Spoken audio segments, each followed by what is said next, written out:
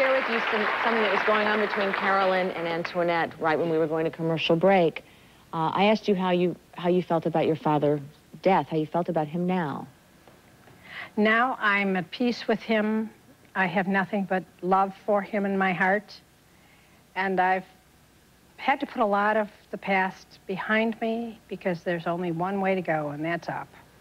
I'm going to have to say goodbye to our viewers now as we hear the rest of the story. I thank you for watching, and we're going to keep talking as we do our business on screen with you. Carolyn,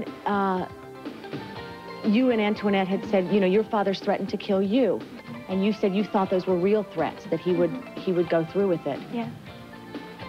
Tell me what you said to her, Antoinette, about when she would begin to live.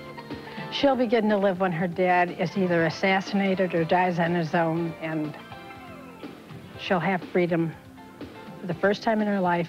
She'll feel comfortable, and she'll be able to move and do things that she wants to do, and I think with that, she'll sprout wings.